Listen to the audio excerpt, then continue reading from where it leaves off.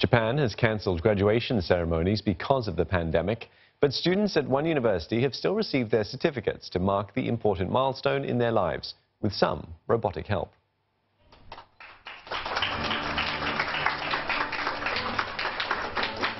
Known as Newmes, the robots walk across the stage to receive diplomas on behalf of graduates from Tokyo's Business Breakthrough University.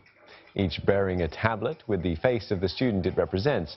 These robots are controlled remotely by the students and, of course, dressed in graduation gowns and caps to fit the occasion. 入学当初はまさかアバターロボットを操作して卒業証書を受け取るということは1ミリも考えてませんでした。